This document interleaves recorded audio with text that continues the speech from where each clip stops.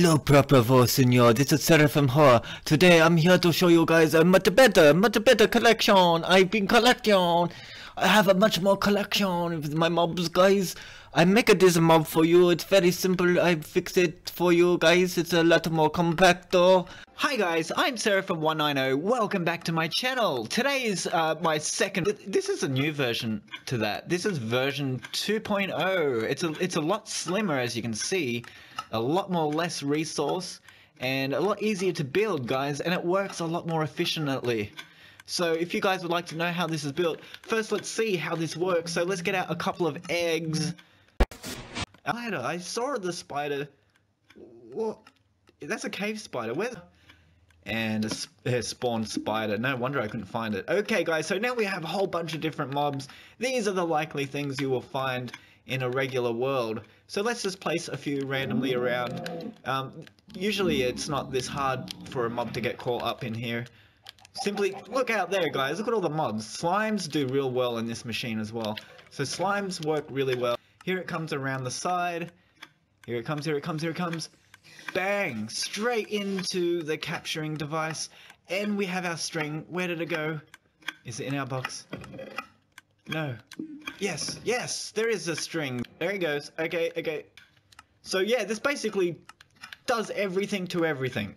So you're gonna have cooked steak, you're gonna have wool, you're gonna have feathers, you're gonna have a lot of gunpowder too, guys. And yes, you're gonna have slime balls as well. I'm not joking, this is also a slime farm, guys. Very, very sufficient slime farm, I might add. Believe it or not. See how that the creeper's a little different. He'll stand there for a while, but he will stay in there. And what happens is eventually a bigger mob will come along, like a cow or a slime or whatnot. And when that gets collected, it will push the creeper in. And there it goes. The creeper has been pushed into the lava. And so has this little slimes. Look at the little slimes. All those slimes are going to be collected very quickly by these carts that are constantly being pushed out. As you can see, being collected, and I am also getting slimes as well, guys. So that is freaking amazing. Look how many slimes I got, guys. Look at the slime balls. And I got gold, everything, guys. So let's build this real quick. I'll show you guys very quickly how this is built. Let's just set it to date. Okay, guys, the first thing you want to do is get out your equipment. So we're going to need some hoppers, one comparator, and some redstone torches, 2 different types of tracks, power rail and regular rail. I keep wanting to say whale. I'm not sure why that is, but who else has that? We need a chest. Oh, wait. Where are the chests? There we go. We got a chest. I got a hairy chest as well, guys. Alright, so we have mostly everything we need. We do need a bucket of lava, a cactus and sand if we can fit it in. So for now, we'll just get some sand. Okay, guys, let's start crackling. Okay, let's put the very first thing down today will be our double or single chest. Okay, now we have got a hopper here going, crouch place that into the chest like so. Okay, so now we have this happening here. So this is pretty good. This is pretty good. So now we want our dispenser. Oh, shikes. We didn't get a dispenser. Let's get a dispenser out way before the sand. So we have a dispenser, and that is going to be here. Now we want to build our timer, guys, because we want to find out where this dispenser is going to throw our loot. It's very important we find that out early on. So let's place these down. Crouch place both of these hoppers into each other. Like that. There we go. So we have this now. Let's get out our comparator and whack it down into here. And throw your comparator back into there. So now you have a constant tick. Alright, so let's chuck something in there. Anything. Let's throw an empty bucket. What am I doing? Wrong hopper, guys. I'm sitting really close to the screen because of my mic. So I'm almost blind right now, guys. So I'm doing this live for you guys. So it's a lot easier to do. So let's go. Let's put in... Okay, so that goes into the chest. Alright, so before we can do that, we need to make a line out here, guys, with our hoppers. So that's going to help a lot. Let's crouch place that into here all the way down. Okay. So let's throw something in here and let's see. Let's throw the bucket in there. Is it going to come back? Yes, yes, it came back and it came out into this hopper. Into the chest. Perfect, guys. That's exactly how you want this setup to be. This is absolutely perfect. Let's test it now with the rails. So we're gonna have to crouch place our rail here all the way down, like so. Behind here, we're actually gonna want to put a block, any block. I might put some sand, seeing I need some sand. A wall. So we're gonna make a wall. A solid block has to be here for the carts to be dispensed properly. So here we're gonna have some sand, and we're gonna get out our cactus, which is a very important part of this contraption. Okay, let's whack our cactus down like so. Okay, let's test this thing out before we go any further. So let's get our cart out. Okay, let's place it on the track. Push it into there. Let's see if it comes back. Yes, it did. It came back. It came back, guys. So let's push it again. So what we need here is a bit more power, guys. So we're gonna have to put a torch like this, but it will stop the ticks, and that's no good. So put the torch there. Okay, push. Come on. Yes, now we have a constant flow. That's exactly what we want. So we need that redstone torch right there. So this so far is working well. Let's just test it again real quick. Put a block that we don't want into the hopper. Let's see if it comes into the chest. Perfect. So you want that every time. Now we're ready to proceed. So let's get out some glass.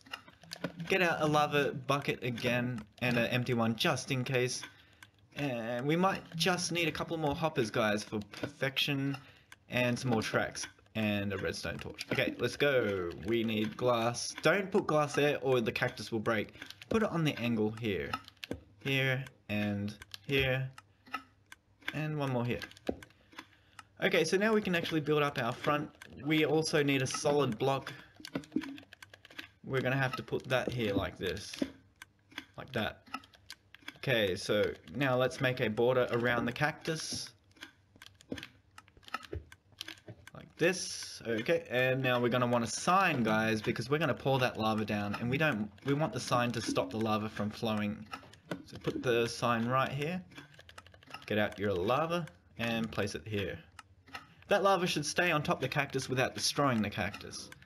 So that's an interesting fact. Sometimes your loot is going to get trapped out here. So what you want to do is break this and put some hoppers into that one and into that one. And now you want to actually put your glass back only on this one. Perfect. Put one there as well. You want to do the same for this side. So hopper into this hopper.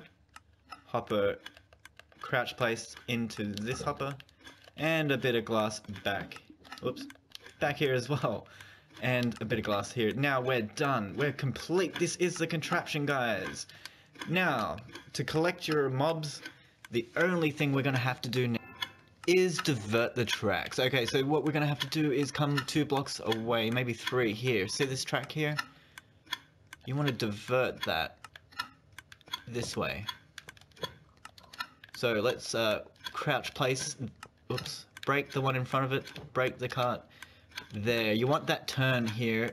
Now you want a powered rail here. It'll light up through that redstone as well. So let's bring that out. That's your first exit point of your tracks. That's where they're going to go left first. Then they're going to come back around and connect back up to here. So we're going to do the same thing but backwards. So let's put a regular track here so it bends. Put the power rail here, here. And here's your exit rail. Okay, so now we want a redstone torch here. And here. Okay, this should be okay. This should be it. So now all you want to do, guys, is connect. And now the carts will go around completely. The only other thing you want to do, guys, is make sure there is at least one drop off here right before it goes into the contraption. The reason why is because a lot of the time when there's too many mobs, those carts are going to come back and bounce off this block back in, pushing the mobs back in instead of having them go back around all the way. Because if they're on fire, they're going to die around here and you're going to lose all your efficiency with your loot. So to keep the efficiency high, you're going to have a drop off here as well.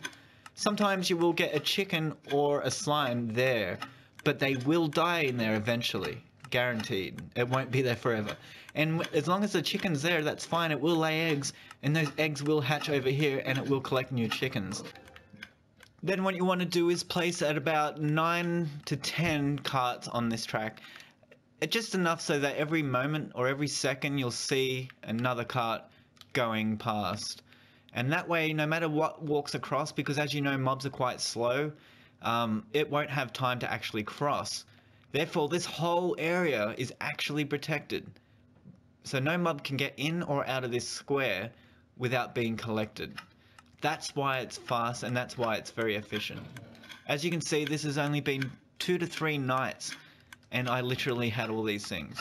Keep in mind this is on hard mode at the moment in order to attract more mobs. But nonetheless, this does actually work in survival mode, full-fledged survival mode. So guys, I hope you like this design that I came up with. My name's Seraphim 1.0. Please don't forget to like and subscribe, and I'll see you guys tomorrow. Peace out.